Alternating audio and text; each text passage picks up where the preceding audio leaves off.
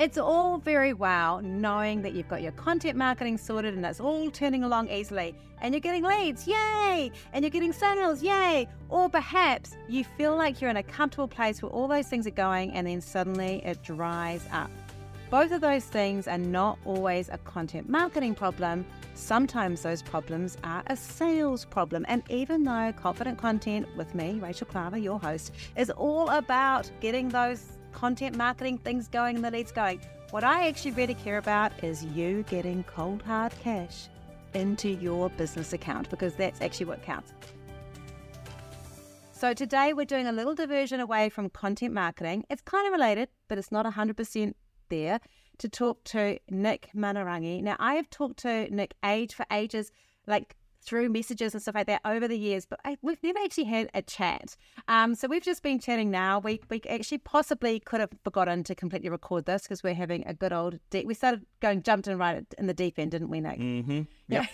The struggles, the trials and tribulations of being digital. We did. But he has actually got a really strong business background in sales. I first met Nick, or came across Nick, when he had his own digital marketing company.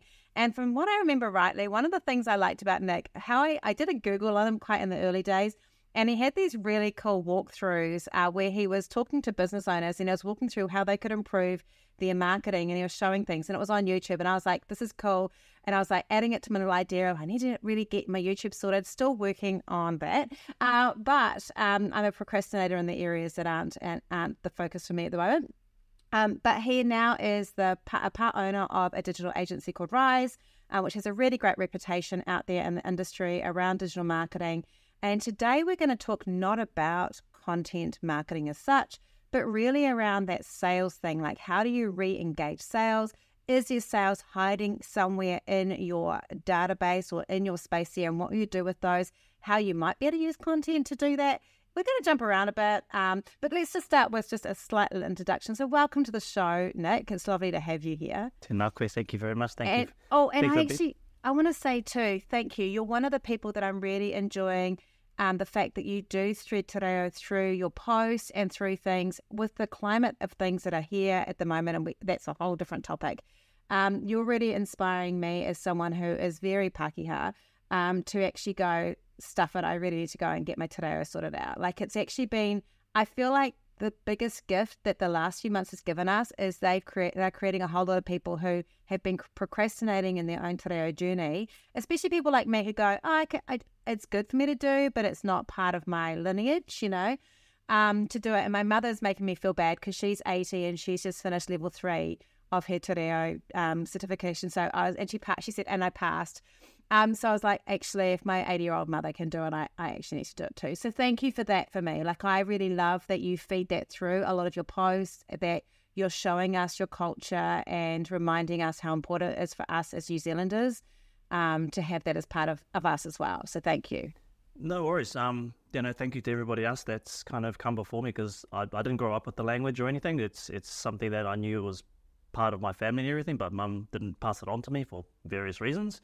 So it's really something that's I've just reconnected into that side of my whakapapa, my lineage, and it's for all New Zealanders, right? I think so. It's for everybody. It's not just kind of for this little group over here and not everybody else, but it's an official language. And your mum is a rangatira, right? She's a leader. She is. So you're very lucky to have her that she's gone on that journey. I am actually, and she's interesting. My grandfather, so my mum's an immigrant from Holland. We're going off the topic thing. Yeah, but that's fine. But like her, like I was thinking about her actually and Māori and why Māori got lost for so many people.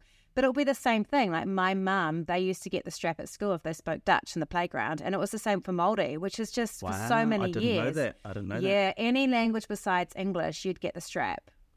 And that's 60 years ago or whatever, like that's how it happened, So when she immigrated and they had no English, the way they learn English was it's either strap or speak English, Speak English. So I think, and I know, like talking to Māori of that age group too, it was the same. So I think like there would have been a fear of not wanting to be different. And I think an immigrant who didn't speak English and Māori, there is an alignment there in some way, because one of the things my mother taught me that I had to unlearn was to not stand out. She was so terrified. Her Dutchness made her stand out. And that's a horrible thing sometimes when you're not, you know that it's not allowed. And I think I had to unlearn that. I got taught, like Dutch people, one of the things they did when they immigrated is they assimilated so deeply that they lost nearly all their culture. Right. And that's one of the things they've got in common a lot with Māori, urban Māori, is the assimilation of let's just blend in and not stand out. Let's try. And I'm loving that there's this new rise, but there's new movement of actually let's be who we are and really own. Yeah. Totally, because you are, I've followed a lot of your stuff, right? And you are definitely standing out.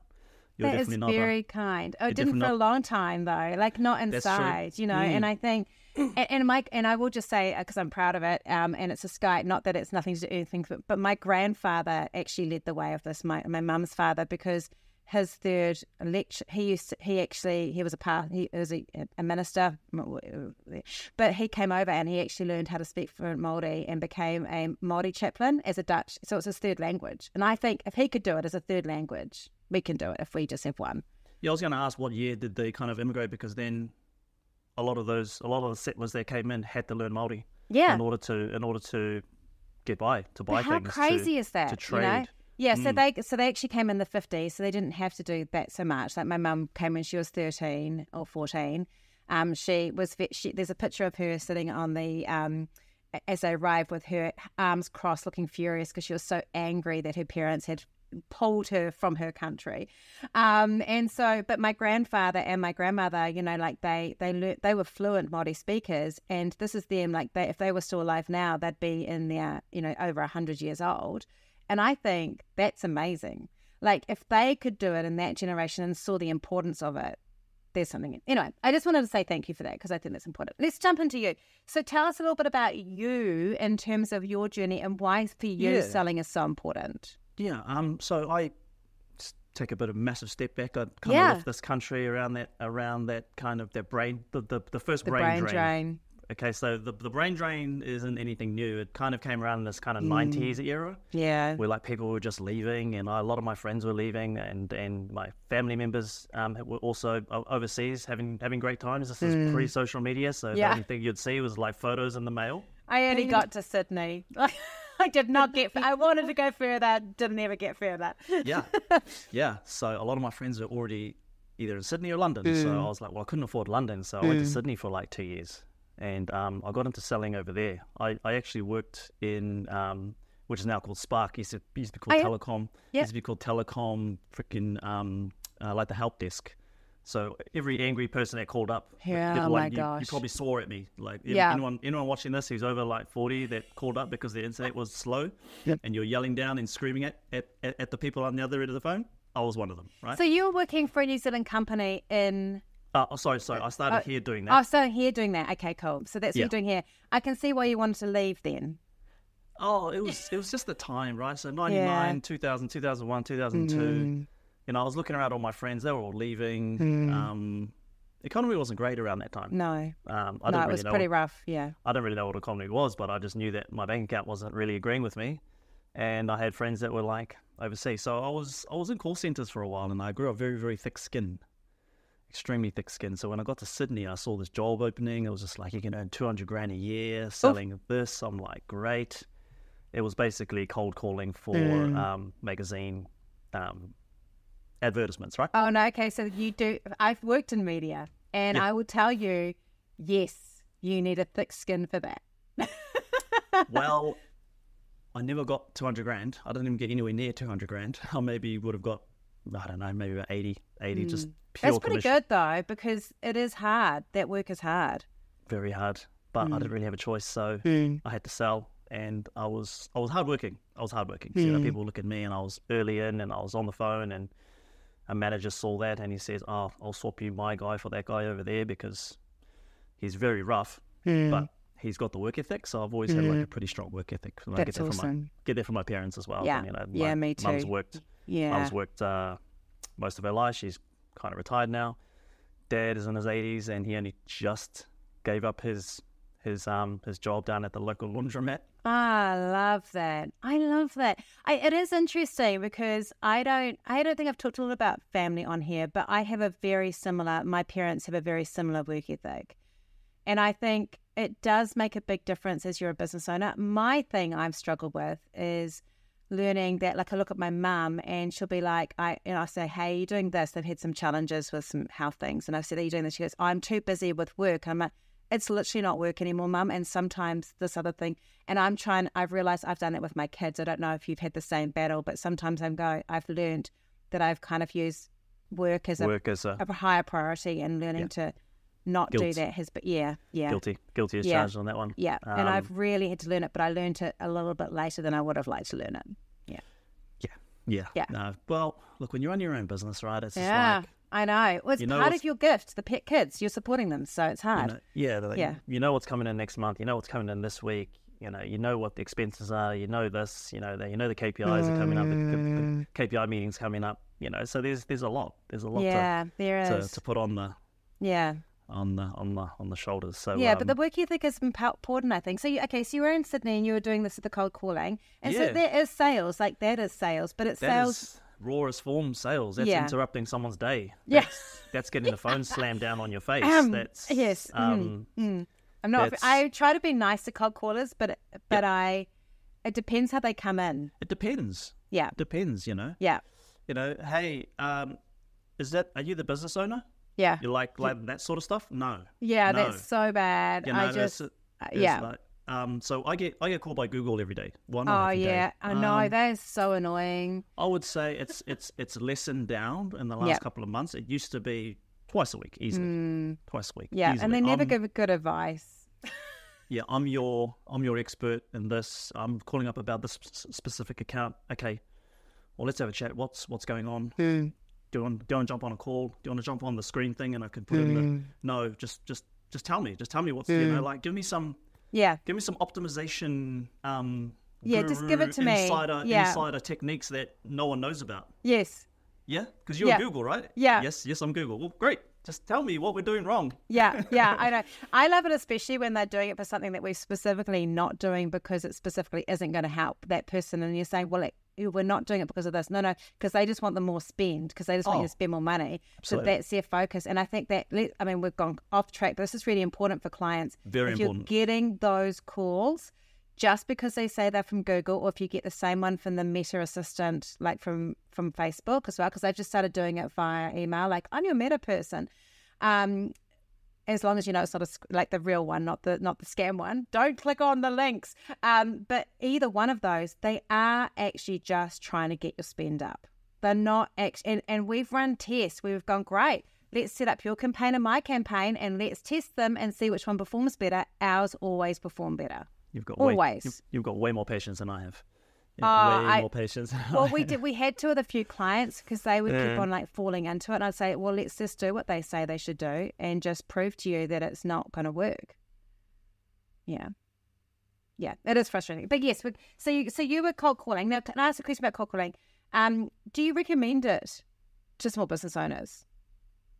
Yeah. Okay. So that's cool. And I have done it in the past. I haven't needed to do it for a long time, thankfully.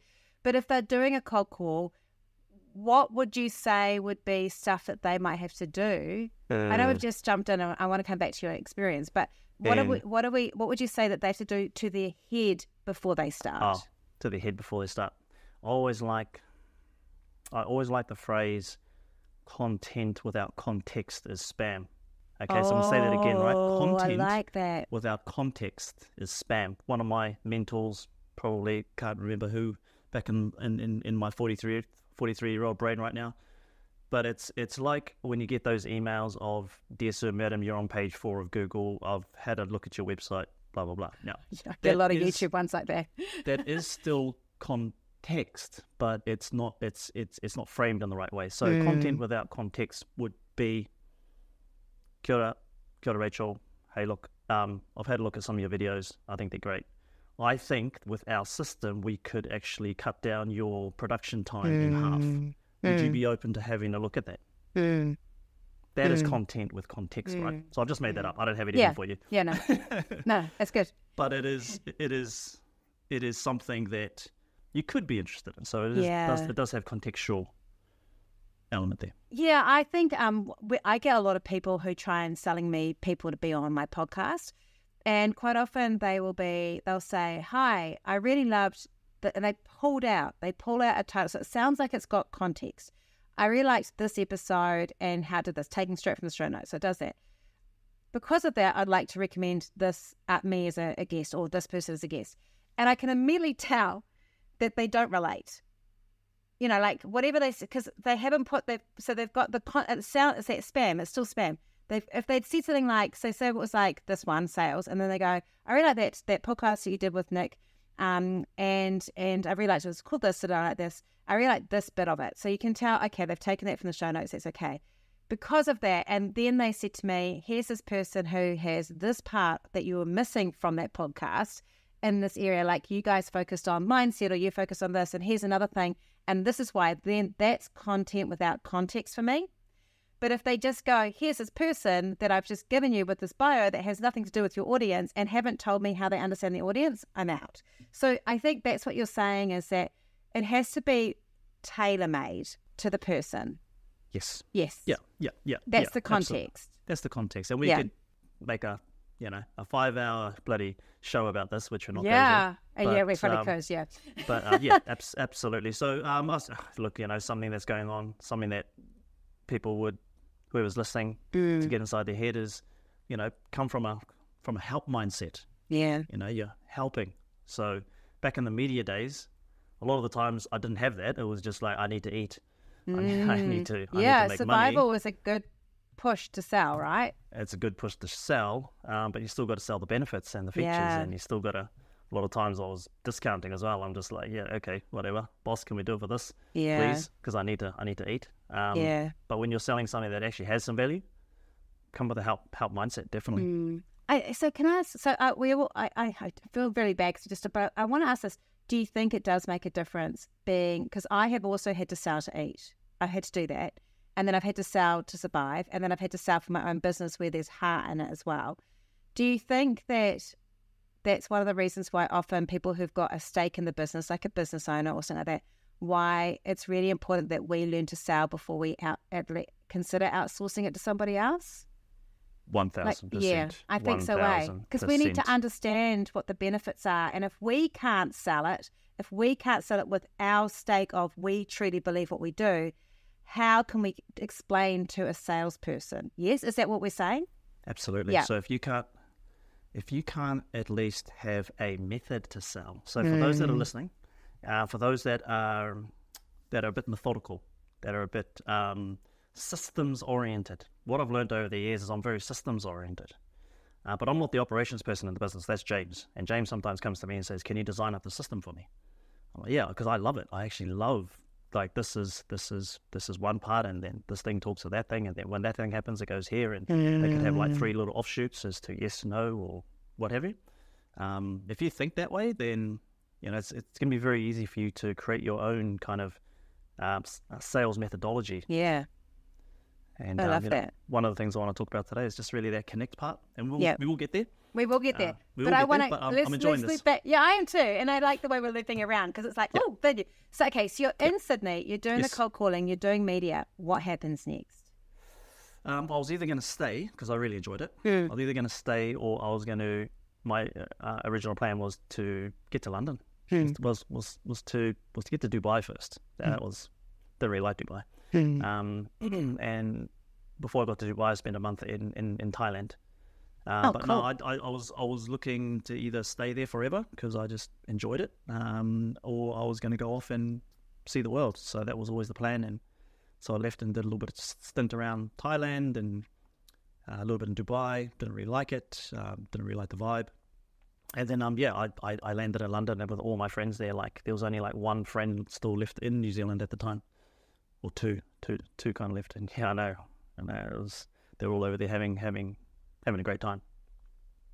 But I got pretty much straight into a very similar role over there as well. And because I had such success in Australia, I just thought that I'll just go anywhere in the world and I could sell anything, and that just wasn't the case. It just wasn't. I got there and I was just like a very, very small fish in a ginormous ocean. Right. Do you think that New Zealanders and Australians sell differently to people in the UK as well, though? Like, I'm thinking about, like, I find myself quite resistant to the American style of selling, for example. Do you think that there's a cultural difference? Yeah, there is a cultural. Yeah, definitely. And whoever you're selling to, you need to be wary of that person's culture. If you don't have any experience in that culture, then you're not really going to sell well. But yeah. Do you think people in the UK are more resistant to selling than we are here in general? Like, if you compare like Australia, your sales, like how you would talk in a sales call in Australia to the very UK. Laid back. Yeah, very much more laid back here, right? More casual. Very, very laid back here. Very laid back in Australia. In the UK, it's very. I suppose that Western Europe, they all kind of, you know, the Netherlands, I think they all kind of share that. They may speak different languages, and I've had a discussion about this with someone else I know that's from that part of the world, but he said the Netherlands and the UK have more in common culturally than New Zealand and the UK do. I think that would be accurate. I think out of interest, because I actually remember I've got an old friend who is German, and she's young, quite a lot younger than me, and she calls herself like a very modern German, that she's not very German.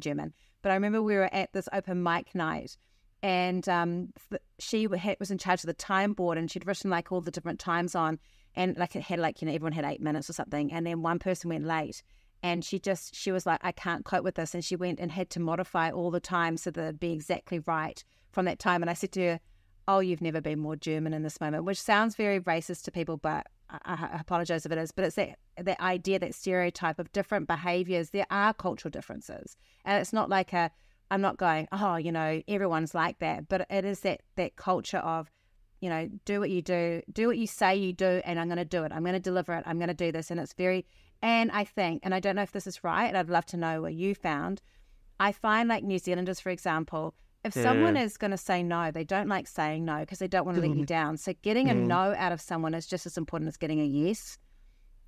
That's the hardest thing about selling in this country and this culture is getting a no. That's the hardest thing. Yeah, getting an actual no, because they won't. Like Dutch person will tell you just to piss off. Yeah, that's what I like about European Americans culture. will tell you to go away. They will. They'll just say, no, I don't want it. But in New Zealand, no, go away. Yeah, New Zealand, no. We don't like saying that word. I love saying the word no because I know what it's like to not have the no. You know? Yeah, I commented on one of my friends' posts on LinkedIn the other day, and she's Dutch, by the way, and it was around this topic around just learn to say no. It's a lot easier. Learn to say no. I think she said something about learn to say no when you don't want to have that meeting, so you end up cancelling last minute on that meeting, or learn to say no about not wanting to go on the date with somebody, for instance, or learn to say no when you should have said no, but now you've got to follow through with it, and you don't really feel like following through with it. I'm just like, it's so true. I love this. I actually think that a lot of Kiwi culture and dating probably relies on the fact that people in New Zealand aren't very good at saying no, so they feel like they can get at least the first date in because they just are like, no one's going to say no, they're just going to rather say yes because they don't want to offend anyone. But I do. So did you find that culture, was that good or harder to adjust to? Because I think Australia is a bit better at saying no, but still quite like us. But in the UK and in Europe and selling to that sort of space, did you find that they would do an out-and-out straight no earlier on in the call? Yes. Yeah. Yep. Was that quite hard to cope with, not being used to it? Yeah. Yep, totally. Yeah. Totally. And everything about me had to change. Yes. Like the whole thing had to change. Yeah. Like I couldn't speak like this. I had to enunciate my vowels and my consonants so that people could actually understand me. Had to follow a really rigid methodology, whereas before I was kind of winging it, but had a methodology. So who I am now, obviously I didn't have that when I was first starting out. Yeah, it had to be developed and honed over all those years. So yeah, absolutely, it was tough. It was real tough. But again, I had my work ethic. So I had another manager kind of poach me from one team and put me on another project where he thought this other project could have been better for me. Oh, that's amazing. So the sales things really helped you get an idea of how important it is to sell, I guess, even though there wasn't the heart and it was about survival for you then. But how did you move from there to digital marketing? Oh, that's a very simple story, that one. It was just I moved around a couple of jobs into 2013, 2013, kind of 2014 era. I went to go work at an events company. So media over there, you get your events, you got your publishing, you got your conferences kind of events, you got your trade shows, you got your digital assets, which are basically these websites that you would sell as well. So, one deal could be worth $100,000, and this oil company would have, a mini site that have white papers that have all sorts of crap, right? And somewhere along the line there, a lot of our inbound calls stopped coming in, right? And as time went on, the ones that used to come with us were going to some of our competitors. I'll be like, okay, well, they're just small fry. That's kind of like our attitude, because we'd been around for like 30 years. We're really old, and we had this conversation before we started, and we won't talk about exactly what we're talking about. But this is what we were talking about, was that when you've been an established player in the space, there's this arrogance that can come with, I don't need to adapt to the new technology, or I don't need to adapt to new ways of doing things because I'm good enough as I am. And then all these other people rise up, and suddenly you don't have a business anymore. Well, that's exactly what happened. So I looked at these competitors. So our website was pretty much static, right? The HTML wasn't mobile optimized. I mean, it's 2013, so you can kind of understand. But when you went to these competitors' websites, they had like things like content and videos and magical stuff. All this magical stuff. They had lead magnets where like someone had to put their email address in to download a piece of paper. Oh, Nick, don't get me started. I still have to have this conversation with clients about why it's important. I'm like, of course they're going over there. Of course they've got all the. It's exciting. There's things to play with. Yeah, they've got all of our customers' logos on there, and we don't have any. So I went to our website, because I wasn't really understanding this whole thing, right? I was very late to the game. So I went to our website, and I was just like, it's very stale. We don't update it. I think we need. So I went and had a chat to the boss, and I said, hey, I think we need to do something here, because these guys are taking a couple of our clients, and I think if we don't do anything, things are going to happen. Anyway, I ended up leaving that company to come back to New Zealand, and then those that were still working there, I think about 6 or 7 months later, the company closed down. Wow. Isn't that a shame that they didn't innovate?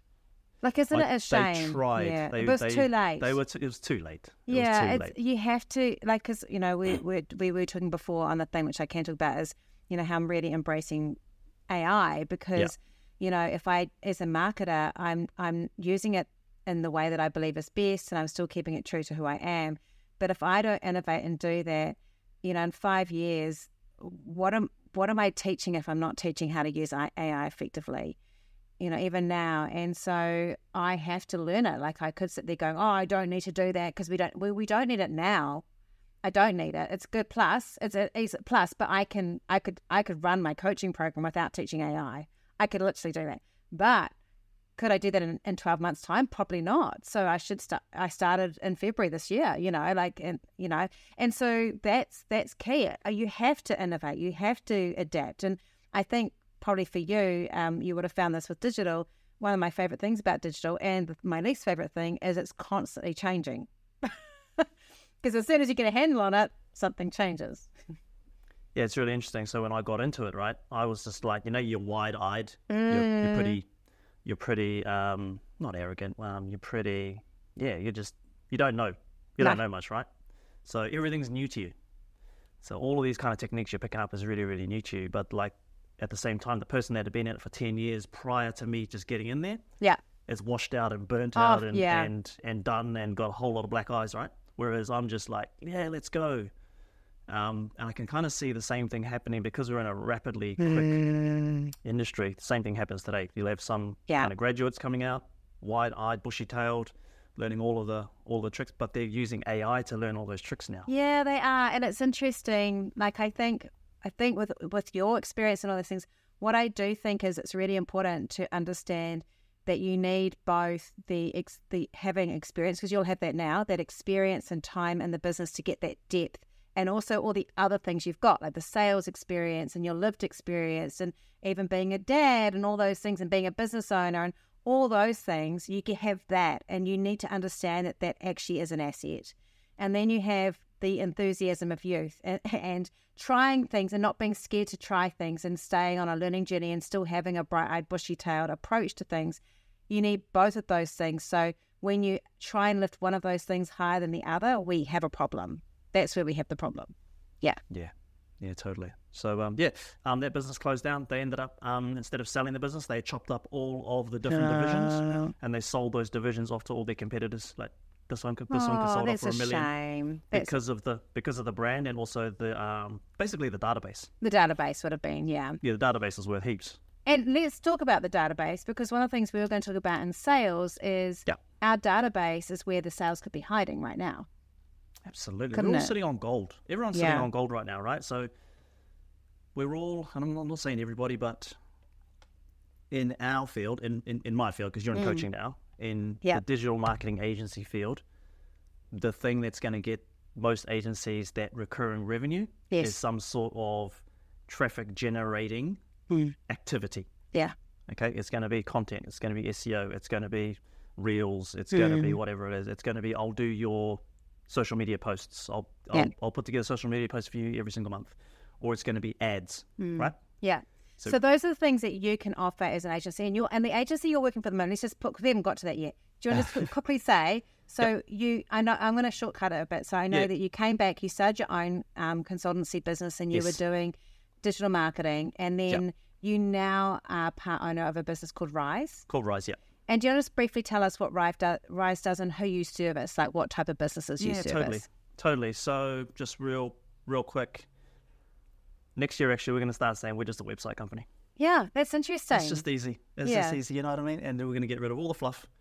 We're going to get rid of the SEO and the branding and the blah, blah, blah and this and that, because at the end of the day, when we're sitting down with business owners, they're going to say, so what do you do? You're a website company. Okay, boom, we get it. Do you know why I really love this? I talk about this being an iceberg, because I say that when you really narrow what your offer is. Yeah, so that. What I say is that I have a marketing planner, and one of the things in the pictures is actually a picture of an iceberg, and I say your core offer that you talk about all the time is at the top. And then everything else that you do, because you're not going to stop doing SEO or ads or any of those things or content or any of that stuff, but that's all below the iceberg, and no one needs to know that until you become known for the one thing that you do here.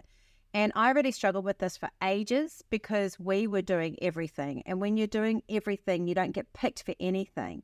Like you get like the drips and the drabs of the things that people can't find from their expert who hasn't sold the other stuff, but you never get known for the thing. And so I say you have to be an iceberg business. You have to have this really, it's such a good way of reminding yourself, because then what you do is you go, I'm not going to talk about any of the other stuff under here. I might allude to it occasionally, but every 80% of my content is going to be about the iceberg, the thing you can see, which is websites.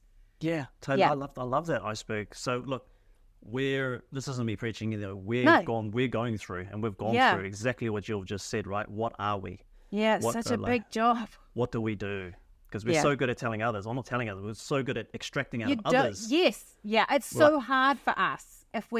I can do it too, but I can't do it for myself. So hard. I've thought of this idea, and I know we're going off track here. Do you think there's an idea that someone with kind of digital marketing experience can go into other digital marketers and help them out with their digital marketing? Yeah, no. So it's funny you should say that, because about a third of my clients are other marketers. And it's growing. So I have digital marketers, I have marketing coaches, I have marketing strategists, and I love that I work with those people. I'm not doing their marketing though, which is what you do. I'm not doing that. I'm not doing that side, but I love that I'm working with them, because for a start, I get to help out with them what their iceberg is. So they're often all doing a conglomeration of the same stuff, even that I'm doing, but us all finding our own iceberg moment in that and how that fits is really powerful, because then we're no longer competitors. We're actually colleagues, and we're pulling. I love it. I am so honored that I get to work with these marketers. Like, I love that. And I also work quite a lot with marketing agencies, because I've had one where I go, hey, your profitability is not great, or we need to fix that. We talked about this before we started, or you're just offering too much shit, and we have to really narrow the arrow and get that iceberg right. Like, we've got to get that done. Because of this, I love that you're going to become a website company, because, and I said this before, I'm going to say this now, my pet peeve, which I said to Nick before we started, is that, by the way, I don't want to make anyone feel bad, but you might feel bad when I say this stuff, I'm just warning you, but my pet peeve is that we would happily pay thousands of dollars to kit out a physical store or an office, But when you come to your website, you're like, I don't want to spend more than $1,500 on this website. That website can literally generate hundreds of thousands of dollars worth of sales for you if it's geared up with all the other assets around it. And we just don't value the power of that website. We give it we give it meager offerings of time, attention, and payment, and then we expect it to help us magically grow something. What if we actually loved it in a way that would make it want to return that business to us? Totally.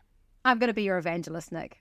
I'm your evangelist at Rise. Thank you so much. Thank you so much. Look, everything you've said, I think would resonate with anybody that's in our field, right? And you'll go to like 10 different digital marketing agencies, maybe not the big ones, but maybe like the mid-sized ones like us. And you'll see that they do a lot of stuff. They do Google ads, they do content, they do email marketing, they do websites, they do landing pages. It's just like on and on and on and on. And it's almost as if they've written them for other digital marketing companies. They're not written for the customer. I think there's two things here. One is they're not written for digital marketing, for the customer. The second thing is, and I tell my clients offer this, I've also done it myself, is we know we have to write a website. We often do it very early in the business journey. And what we do is we actually put our business plan on the website.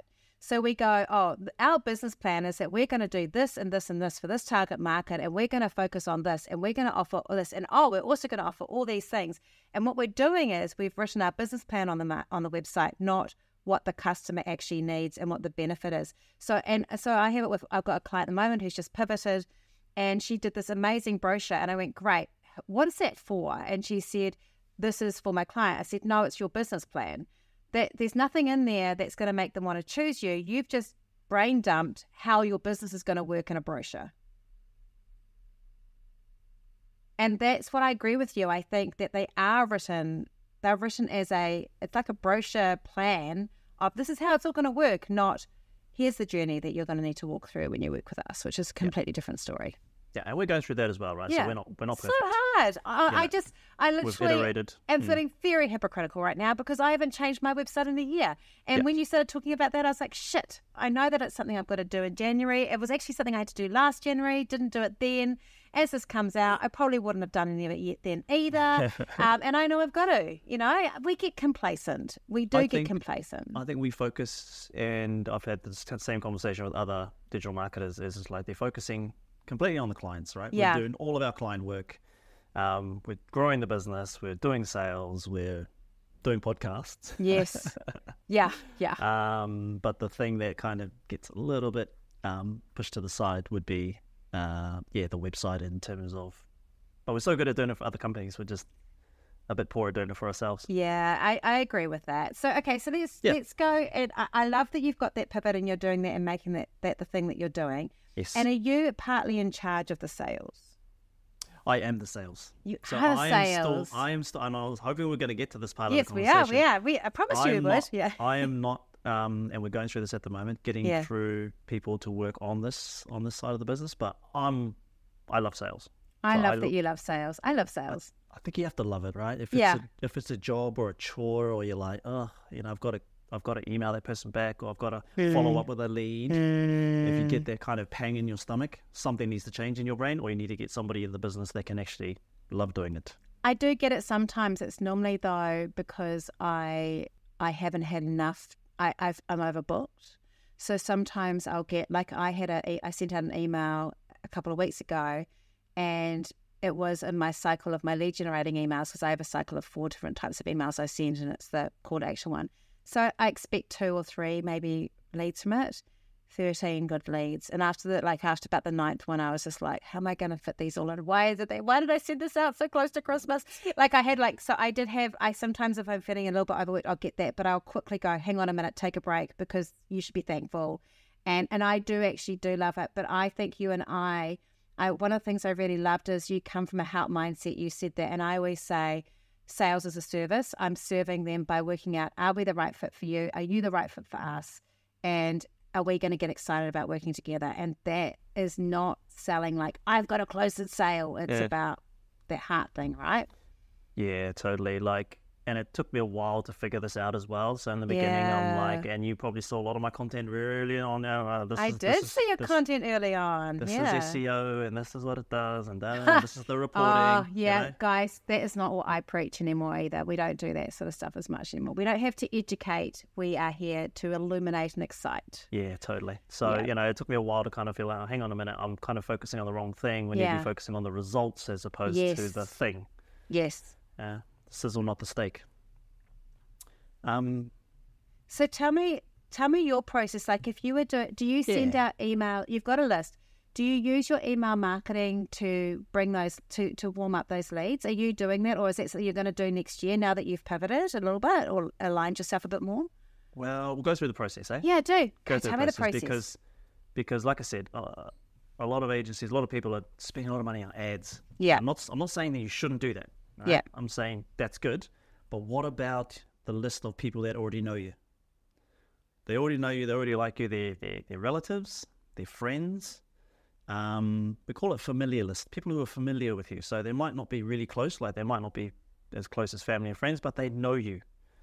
You've spoken somewhere. You've gone to an event. You've networked with people. You've got followers, right? People will have followers. They might only have like 20 followers. Some people might have 1,000 followers. Past clients, if you've got clients. People who have said no to you. Yeah, because they can sometimes come back and say yes. Church groups. Yeah. Oh, yeah, that's a good one. I use it quite a lot in ECE with people that have a strong Māori and Pacific Islander following, because they're really great places to go and find their other providers and other things like that, because they're these amazing, rich family networks. Absolutely. Yeah. Right? So I think anybody... Sports groups. Anybody can put together a list just on a pad. Like you don't need to have it kind of digitally. Pad of people that you could probably get up to about 150 if you really sat down and thought about all of the people that are on your familiar list. Would you call that, so it's your familiar list, but if we're using sales speak, would we call this our list of prospects? Yeah, we could use a list of prospects. I'm just saying, like, if someone's heard sales talking, you're saying, let's soften it and call it familiars and actually really think about our relationship with those people. But in old sales speak, we'd call that a prospect list. Call that a prospect list, yes. Yeah, and I like familiars better. I feel like I'm with that and aligned. But I just wanted to see if people are going, what is this? That's how it fits with old sales speak. You could even go to really old sales speak and say these are your tier ones.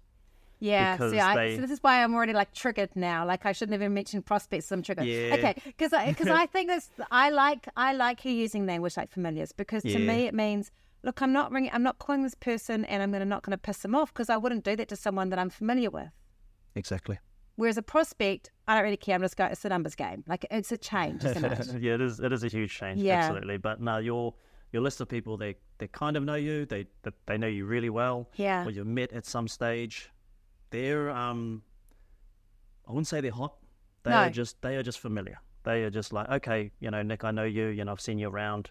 How can I help, or what's up? Kind of thing. So you're cutting down. You're cutting down the whole. This is who I am. Blah blah blah blah. Right. So can I just say here, for my coaching program, I now get everything just coming in. I don't actually go and ask people, but this is how I started my coaching program. I made a list of 80 people on my familiars list that I thought would be a good match for that. And I'll be interested to hear what your process is. But I want to say that to people, because people often go, oh, if you start something like that, you got it. But I physically had to go and personally approach 80 people to get my first list of 9. Yeah, I did the same thing. Yeah. I did the same thing when I first started off. Although when I first started off, because I didn't have any experience, I didn't have any clients. Yeah. I went off into my local area, my local dentist, local doctor. I just knocked on his door and I said, hey, I've just done this thing. It's called an audit. And basically, I'm going to tell you how you're doing online. I love that. I'll give it to you for free. The only thing I want in return is just like a testimonial. Will that be okay? It's like, absolutely. I love that too. See, this is great. You and I so aligned in how we got things started. Yeah. So I love it. So, okay, so you've got your list of familiars. Next step. Yep. So there's 3 ways we can approach this familiar list. Yep. Okay. First one is we could put a post up, a text message, or a phone call, right? We could just, I'll just call all those things contact.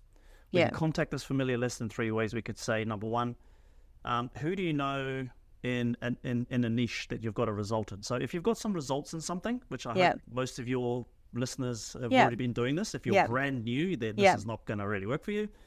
But what kind of result have you got for somebody, right? You did this with landscape gardeners. I remember back in the day. I still work with them. Yes, see, this is how I remember it, because I remember you doing this and remember thinking, damn, I love that you're owning this niche. I still work with them. Yeah, there we go. To this day, I built a Facebook group with about 700 of them all inside Amazing. Yeah. Right. So there we go. So this is, you're practicing what you're preaching right now. Like this totally. is exactly what you've done. This is all from experience, guys. This isn't, and you know, I'm never going to call myself an expert. Whenever I'm kind of telling other people to do things, one of my mentors says there's three fingers pointing back at yourself, right? Yeah, I think so too. I've always done this thing. So you've So got first a one is put a post, text message, phone call. any kind Who of do you contact. know, and whatever the niche. So it might be something like, who do you know in the client industry who really needs to have great, amazing brand photos or something like that. Who needs help with this, or who is struggling who's struggling with this. Yeah. Who do you know that is in this thing is struggling with this? So for instance, you're an accountant. Who do you know that's in, I don't know, a plumbing? Who do you know that's a plumber that might be struggling with their books? Now, what I really love about this is I did this once. I got Samsung as a client, and I got it the same way. I asked someone in Samsung who would be the person I would talk to get me to come in and do sales training with Samsung. And he actually said, oh, it's me. But if I had said, hey, can I make a time to see you to talk about it? And I didn't know it was him actually anyway. If I had said that, it probably would have been a no. So this works. You may even get that person as a client from this. Yeah. I love this. So sometimes they'll go, like plumbers probably a little bit too niche, but if you've got some plumbers, or if you've got someone in a niche, someone might come back to you and say, call Bob. Yeah. Or they might come back to you and say, well, I need help in that. Yeah, so that's perfect. Either way, it's a win, right? Yeah, I need help in that. You know, what do you got going on? So that's the first way, or is that the three ways: post, text message, and phone call? No, that's just the way. That's one way. Okay. That's just the contact. That's just I love that. On Okay, how so you that's can the contact someone. way. Yeah. Okay. So what's the next one? Other one is it's a slight take. They're all kind of like around about the same thing, but when I say them, you can tell that they're very different, right? Yeah. So the second one is I just did this last week actually, and got a meeting and a proposal out already. So again, you need a result. So it's any one of those ways that you want to contact. I've been working with XYZ. Just name the company. Right? Yeah. There's no point in hiding it. The results that we got with them is ABC in this time frame. Would you be open to seeing how we did it? Yeah. So I've been working with XYZ. The results we got for them is ABC in this time frame. Would you be open to looking at how we did it for them? I love that. Would you be open to having a look at it? I really like these too, because I've been teaching a lot about writing posts around authority building, and this is authority building. Yeah. You're saying, I'm living by here's my proof of existence, basically my proof of success. And then they've got a choice whether they accept it or not. But it's a bit more direct than the contact one. It's a bit more, It is. So this one is like an email one. Phone call. You could do it a phone call as well. It's more of that email, cold, familiar list again, if we're going down the whole, but yeah. And if you were doing it as a post, you could say, I've been working with XYZ and the result has been ABC in the time frame. Here's 3 things that we did. Yep. So that could be a way of doing it as a post. It's softer. It's not going to be as direct. And so I wouldn't say this is like getting them close to that decision-making process, but it would be something you could do in your content marketing that would reflect this as well. So when you do it personally, like if you're going to put the two of them together, because I'm always a content marketing person, I put those together, they're going to fit. I can see you doing that very effectively as a TikTok video, for example, Nick. Exactly. Because you're nailing TikTok. Thank you. Okay. So, I love that one. So, do you have a name? Because that first one's called Contact. Or is this one Result? They're all, yeah. No, there's no real names. I've been working with like who do you know? I've been working with XYZ. These are the results. I love it. The third one is, and again, it's a slight take on all 3 of them. The third one is I created a way to help XYZ get results. I can show you how to do it if you're open to having a look. So, the third one is so yesterday I put a post up on LinkedIn. It's basically we created this thing, right? And it's basically a thing that people can scan a QR code, goes to a landing page, they can fill out their details, if they want to keep in contact, right? So I love it. The problem that we're solving is that we all go to events, we all go to trade shows, we go all these business cards, all this material, all this rubbish that ends up going in the bin. People don't follow up with the prospects. Not all of them. I know some of them do, but there is no automated way to do that. Yeah. I love that. We teach that as well. So I really love that you're doing that. Yeah, so we just built a thing. It's a QR code, goes to a landing page. They I fill love out a that. form. It's real simple. They fill out a form. They click OK. They start getting automated. They get an automated text message with all my details on it, and an automated email, and then an automated follow-up a week later. Oh, I love that they get an automated text message, email, and I love that. So I created a way to help XYZ get results. What's the second part of that? I can show you. I can show you. Or would you be open to seeing how it works? Would you be open? It's a nice, soft way to... I like that. Instead of saying, download this PDF or, I don't know, book a time with me, it's just a little more softer in the approach. So question, like we talked about using email, have you used these like in direct messages on LinkedIn as well? Yeah. Okay, because I'm thinking that I'm not... A lot not... of them can be...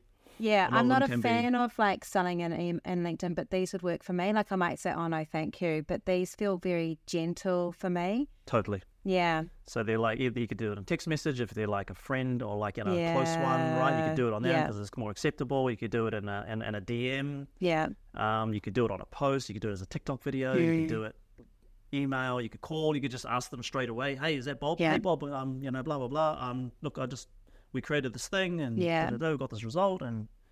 But I think call. Yeah, I'd rather do the other ones. So I'm really enjoying this because I'm conscious we're looking at the time for both of us, but I'm really enjoying this because of a couple of things. One, I'm now at the stage where I don't have to do this anymore. Like I'm in a privileged position, and that's where I'm trying to get my clients to be in as well. Like that's where they get to. But I do know that before they get to that, they often need to do a bit of this as well. I also like that a lot of these things you can modify and soften a little bit to have as a post. If you're trying to work out how to do that, I think that would help you kind of process it as well. I love that they're based around benefits and that they are things that are around results, because that's really powerful. I love that they're authority building, because it's very much about trust and authority in the sales process. So all of those things work. If someone says no, what do you do? Because people struggle with this. I know what you might do, but what do you recommend people who get those no's? Like, is it a numbers game? It's really good if you get a no. Yeah. It is in New Zealand because they don't like to share. They don't like to do no's. Yeah. I mean, it's great if they don't, if the second one, they don't want that result that the other one is getting. That's great. Yeah. They might already have loads of worwork anyway, so they don't actually need your service. Yeah, I normally say that. I say, hey, like especially if someone's saying, hey, we can help you get calls or things like that. I'm like, I'm at capacity. You can't. Yeah, I don't need them. Thanks. The ones I get shitty with, and I do get shitty with a few people on LinkedIn around it, is when they approach me for something that if they've read my profile, they would know I actually already do. That's when I get a bit like, hey, I would have liked it if you'd read my profile, because you'll be able to see. So that's where I would. But I love this list. It is freaking gold. Yeah, the first one you don't get a no. No, you don't. You get a I don't know anyone, but they're not going to say I don't know anyone on a post, right? They're not going to say, I mean, they could, but they'd be like, yeah, or yeah. So the first one doesn't really get a lot of no's. You just get a lot of people just not coming back to you, which is fine. I love it. I'm going to try it. I'm going to try and feed back to you, because I'm launching a new option of my coaching program that's for e-commerce and retail in April. And I'm going to try this because I want to work with more of those, have an intake just for them. And I only need 5 people. I've already got 1 person. So I need 4. So I'm going to do that one, and I'm going to tell you whether it worked. I think it will. It will work, tell me. Because I know it will work. But I love it. I love the phrases. Yeah. Yeah, these are just things that are, you could type into ChatGPT, what's a good way to approach clients as well. These are not mine. I've stolen them from various people over the years. And theft. It's a good theft. It's great, right? They're yours now, Nick. They're in your podcast. So these are now the these are now next. Yes, these are now the next method. Trademarked. I'm gonna get a phone call from all these sales guys. Yeah. They'll be like, hey, that was my idea. No, you're like, no, it wasn't, because I said XYZ and you said ABC. Totally. So just as a close off for this, your Rise is focusing on websites next year. What type of businesses, if someone's listening, what type of businesses do you work with? And And how do they get in touch with you so you don't have to do one of these posts to them? Yeah. Okay. So organizations that we've started to work with really, really well. Now, when I say really, really well, I mean speed and quality, right? Very important in websites. Very important in websites. Okay. Although we do have a client that's going on over a year now and he still hasn't signed it off, but that's another story. Oh, that's just a website issue. That's not even started. I'll make you feel better. We stopped doing websites in 2017 and we still have a project that hasn't been signed off. Okay, that does make me feel a little bit better. They are still, we ended up having to say no more checks. Like 4 years down the track after that, we said we will not be making any more adjustments because you have gone through all the checks and it's you that's holding it off. Sorry, we've been paid for ours. No, we got paid for it as well. Oh, you got paid but for they yours. would paid for you, but it's still not live. Because they just kept on making changes. As long as you've been paid, that's fine. Yeah, so it was okay. Yeah, so we're good. But yeah, I'll just tell you, it makes you feel better. That's when we decided to stop doing websites. we've gone from very similar to your client, selling websites from around about that $5,000 to $7,000, right? Yeah. $5,000 to $7,000, small business website, 5-page website, blah blah blah. We're now, just to kind of give you some cost things, we're now doing websites between $20,000 to $40,000. Cool, and this is really important for people to listen to because people go, oh my gosh, but that is a sign of a website that's got everything that you're going to need to have in it to convert. Oh my God, $20,000 to $40,000. I'm saying, yeah. Well, the other proposals that were on the desk, some of them were 100. Well, so I actually know of some people who've spent over $1 million on their website. So right? It's mindset. It's mindset. Our mindset was no one's going to pay over 10 grand for a website. No one's going to do this. No, they will. And we're talking about fit before. Yes. Right. So over the years, we've had a lot of people come to us saying, "Can I get a small business website for you, please?" And I said, "Well, we can." We kind of had that pang in our stomach that we're going to put together this proposal. It never comes back. You don't want to do them because you know you didn't really want it anyway. Thank you. Yeah. Thank you. So I'm just going to sidestep a little bit and say that a lot of these businesses that are coming to us are cash poor, one or two man or woman bands, right? They're very small. They don't want to spend a lot. Even they got like a $50,000 ute, but it's another kind of question. Yeah. Hello, tradie businesses. Yeah. And they're looking for like a $1,000 website. Yeah. So we're just turning away these businesses all the time, right? And over the years, we're like saying, I wonder if there's a way that we could pick up this business, still give them something, but it's not going to cost us the earth, and it's going to be easy for us to work with them because we're telling them to piss off all the time, right? Yeah. So fast forward last 6 months, we actually built a system where we can. It's basically a Netflix for websites. Oh, that's cool. It's $39 a week for a website. That's pretty cool. No sign-up fee, no cancellation fee, no minimum terms. Now, the problem we had before was we were saying, well, how much does it cost for us to build a website? A one-page website is going to cost this much. Can we do it on hire purchase? Can we do it leasing? And every kind of avenue we went down was just like too much of a headache. Yeah. So we built our system where you can pretty much get a $39 website built for you and designed for you as well. So it's not like a Wix thing where you just drag and drop. It's actually built for you and designed for you. So, but the reason that works well is they are tied into you being the host, I'm assuming, or... Yeah, so we did the hosting and security, right? And if they don't want the I'm not saying that that's bad. I'm just saying that's how it works because you can't have something that you're not paying up front for because there's a whole lot of work that you're front-ending for you're doing to do that, to make it happen. So the cost of that is that you're paying it across the time. And people need to be aware of that you're not magically getting a website for $39. I'm not paying anymore. There is that continual payment because it's just making it easier for you to pay it off for the work that's been done. Yeah, and at the same time, like a lot of those businesses are like, well, we say to them, if you don't want the website anymore, just don't pay, and then you don't have a website, and they're like, we kind of like want a website. So it's very new. It's very new for us. I think it's cool. I've got a couple of other clients that have got a similar model, and it's working really well for them. Good. Because we're not making a huge amount of money, obviously, on this. No, side of you won't. Side of the but business. Eventually, it's like Netflix. Eventually, you get enough subscribers, and you do. Exactly. Yeah. So we're trying to look up that market. You got the two offers. Yeah, we've got the two offers, right? So if you're real small business, just starting out, boom, we'll take you over here. If you're that established organization, so give you an example, we do a lot of work with not-for-profits and social services, and B2B companies that are earning more than, say, $5 million in revenue a year. So our last projects are around that type of organization.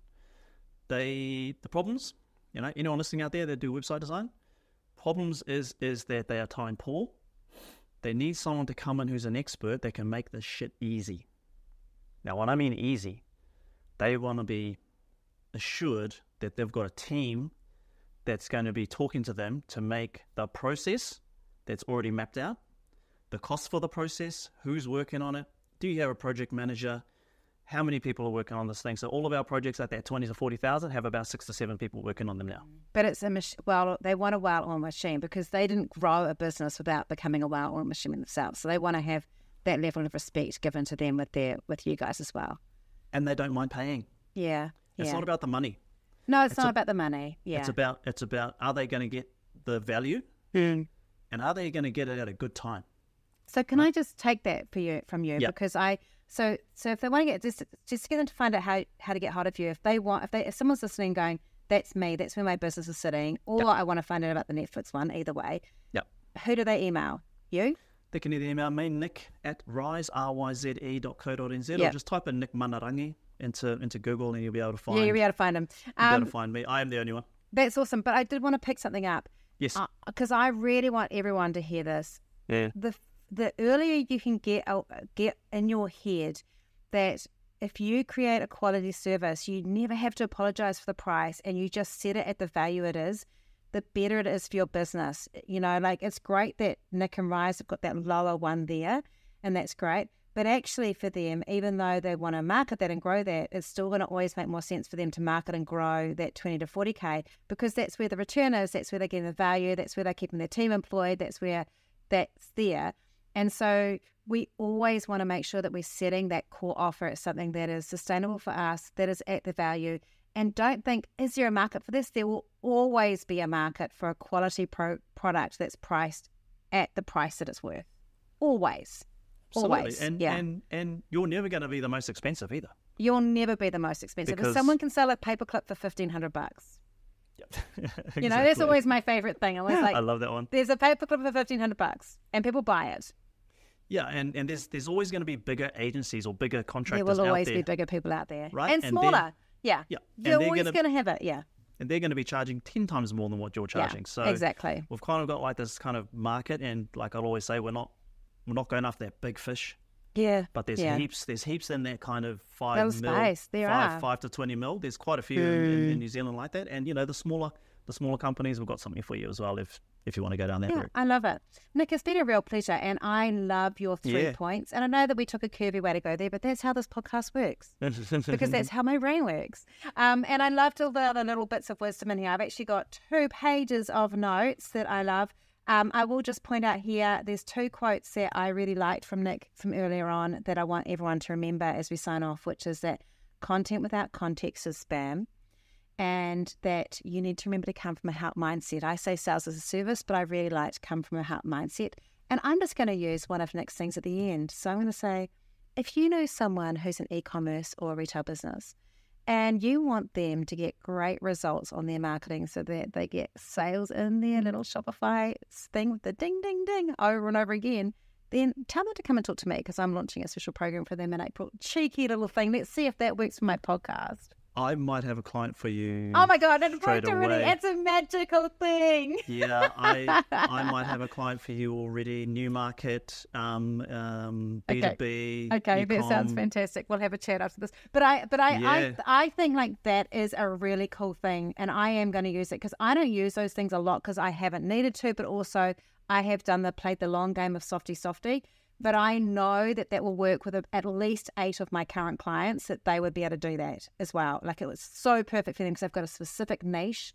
So I love it. I love all of these. They're magical. And I'm going to also see if I can create some structure around them and modify them as video scripts that my clients can use as well to use on TikTok, because I think they work really well for that too. A lot of your clients on TikTok, I've been More trying to push. of them I've are been coming trying on to push, TikTok. I've been trying to push some of it out. They're just not. Can I give a tip? They're just not. It's not happening. Yeah, I love. Well, if you ever want me to do a free, sorry for guys, we're just getting on. But if you ever want me to do a free webinar for your clients on getting started with TikTok, I'm happy to do it. Okay, not free. Okay, if you ever want me to do a webinar for your clients on TikTok, I would. I don't do free for paperboard too, except for the podcast. He's on here for free, everyone. But for when I do it, get people to pay for webinars, I do. But yes. I would say that getting started, because I'll tell you the thing I love about it most is that if you create the content for TikTok, and you've done this, you can repurpose it so easily for everything else. And I don't know if you use this, but I use a tool called repurpose.io. And it's magical, Nick, because what it does, and this is for everyone else as well, is that what it does is it strips off the watermark from TikTok. It has it in a system, and then it automatically posts my TikTok to YouTube. So my YouTube Shorts just automatically are growing, and it's growing automatically. It saves to Google Drive, and then it has the option to post automatically to all the other platforms, or you can just have it queued and go in and edit the caption and then schedule it into all the other platforms like Pinterest, Instagram, TikTok. I don't think it does LinkedIn, but I just use the Google Drive for LinkedIn. Love it. It's amazing. Highly recommend. Repurpose. Repurpose.io. And so that's how I've got some of my clients onto it, when I've gone, hey, if we put this tool together, you're actually using video across all your platforms now. And it's fairly automatic. So that's pretty cool. I'll give it a go. Yeah, give it a go. Give it a go. Yeah. And it's been an absolute pleasure. Thank you so much. Thank you so much for having me on It's here. been lovely to have you here. Appreciate Thank you.